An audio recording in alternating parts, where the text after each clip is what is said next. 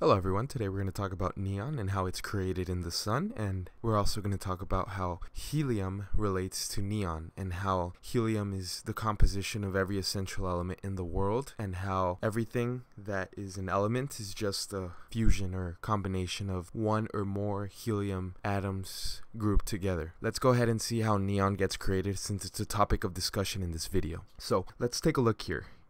How does carbon get created? We haven't even talked about carbon, but we need to get to carbon before we get to neon. Remember, carbon is element number 6. It has 6 protons, 6 neutrons, and 6 electrons. Neon has 10. So in order to get to element number 10, we need to fuse up to 10 protons, 10 neutrons, and 10 electrons. And to do that, we need a star with gravity. So what happens is helium plus helium plus helium is equal to a carbon atom. And that's what happens in the sun. In a star, 3 helium atoms or 3 helium nuclei are fused together along with their electrons to produce one carbon atom, one complete carbon package, one complete carbon atom. And what happens is a carbon atom can be thought of as 3 helium nuclei fused together as one. So we could stop thinking about it as carbon and just 3 groups of helium nuclei together with their electrons, and that's what carbon is. And if we want to make a new element, we need to combine another one. So we stated that carbon is 3 helium nuclei fused together with the electrons. So if we add another helium nucleus to carbon, we get oxygen. The reason we're discussing this is because we're getting closer and closer to neon.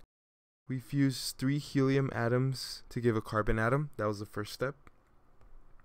3 to make a carbon. The next step is a carbon atom, which is 3 helium nuclei combined with another helium nuclei along with its electrons to produce oxygen. Oxygen can now be thought of as 4 helium nuclei compressed together. And if you want to make neon, which is the element that we're talking about, you take oxygen and you fuse it with another helium nucleus along with its electrons, and you get neon. And that's how we get to the element neon, element number 10. If we fuse neon with yet another helium nucleus, we get magnesium, an element we're yet to talk about, element number 12. We'll eventually get to that element, but it's awesome to know that in retrospect, all of the elements are created on top of each other. The reason I started with helium is because it's the most essential element out of all of them. Every element is composed of helium atoms. An element that's heavier than helium is just a combination of helium atoms that add up to that net mass that we're comparing the bigger atom to the helium atom to. Everything is helium. Uranium is helium. That's actually why it emits helium during radioactive decay, because alpha decay, it's just another piece of evidence that shows that everything's just made out of helium atoms fused together. Helium atoms are the Lego blocks of the universe. Neon is element number 10. It is a noble gas and it follows helium on the periodic table below it. Neon is a very important element because we use it for various functions and applications. Apart from the light source that we use it for, we also use it for various things such as lasers, for our dashboards on our cars, for high voltage indicators, and we also use it for lightning arresters that we use for high voltage situations where the electricity overloads the circuits. We use that in this case. We use neon because neon resists high voltages, and we use that to prevent high voltage failure as a result. So we're going to go ahead and take a look at neon's functions, uses, and various applications throughout history. So let's go. We can see here the various types of noble gases that are electrified with high voltage currents, and each one emits different types of lights due to the different configurations of the electrons and how they orbit the central atom. So based on that, we get different amounts of light. In this case, we're talking about neon, so here we will highlight it, or we will present it with a laser. So here we see neon, bright red. The more neon we have, the more pinkish it seems. The less neon, the more reddish. But overall, it emits a red type of light. Sir William Ramsay and Morris Travers were the first ones to take on the endeavor to discover neon, and they did this through fractional distillation, which involved evaporating the neon that they had. Let's see. So neon is a gas. Neon is extracted from the air, so we have gas particles.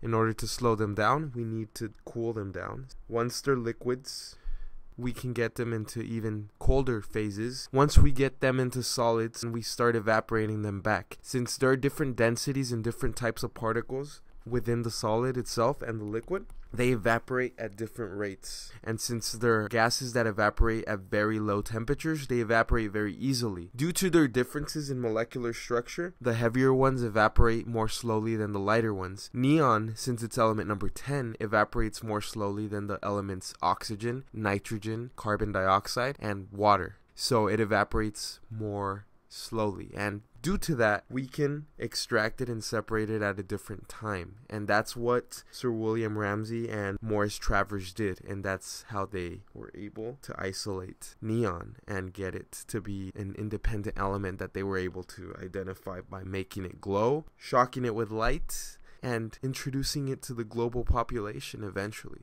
So they didn't exactly shock it with light, they shocked it with electricity to produce light. And that specific light became popular especially during these times. The 1920s and the 1950s, neon lights became a spectacular show, a way to promote yourself, a way to express that you are the business to go to. You are the go-to business. If you had neon lights on your business signs, you were the most popular business on the block, and everybody wanted to visit your shop, especially at night when the attractions were full on display and everybody can see your beautiful neon sign. Let's discuss its composition, its usage, its history, and how we use it today and how it affects us, and we'll go from there. Alright, neon. Since it's a noble gas, it doesn't react with itself or any other element in its surroundings. That would explain why we don't notice it in the air when we breathe it. Luckily for us, it's non-toxic, non-reactive, and it's colorless. And that's why it's mixed with the air that we breathe, oxygen, nitrogen, and neon. It's in the air that we breathe, so in order to solidify neon and helium, noble gases that are normally gases at room temperature, we need to decrease their velocities. So temperature is average kinetic energy, so to decrease temperature we need to decrease the average kinetic energy of each atom. So neon needs to be decreased to velocities that are slow enough, liquid and no longer gases. We turn neon into liquid and we turn it into a solid, and from that solid we distill it through fractional distillation and we acquire its properties. Although it has 10 protons, 10 neutrons, and 10 electrons, neon is a gas, so it's not easy to hold in your hands and observe under a microscope. So what do we do if we can't observe and analyze the gas in the current state or form that it's in by default in the natural world? Well, we're going to have to change its current state. How do we do that? Well, we create a machine that lowers the temperature and average kinetic energy of not only the neon but all the gases in the air. So let's take a look at how the machine works. So here we have a zoomed in version of the machine diagram, and we're going to analyze it. Just a brief summary on how exactly it goes through the process of freezing the air around it, which on its own is a very, very cool process, because you're taking something that's normally a gas, something that you normally breathe, and you're turning it into a liquid, something that you can see, something that you can shake, something that you can even drink, but I wouldn't recommend it because it's so cold in its current liquid state that it would freeze everything around you, including the cells in your body, and you don't want that because your cells don't function at lower decreased kinetic energies or temperatures.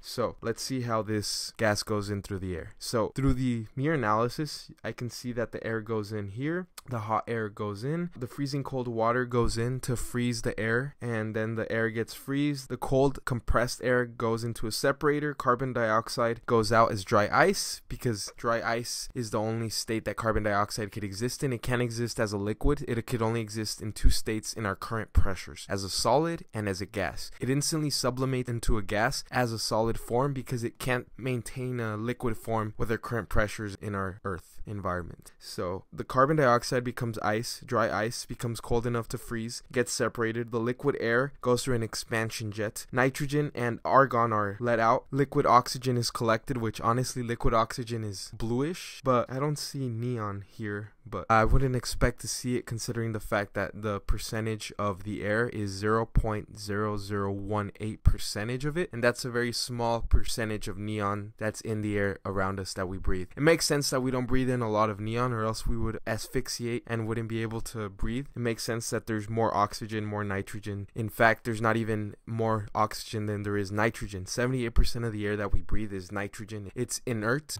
We don't even notice that we're breathing it. The air that we need is only consistent of 20% of the air that we breathe. That is insane. We only need the air to be at a 20% concentration of the air that we need for our survival. I wonder what the results would be if oxygen levels were suddenly increased in the earth.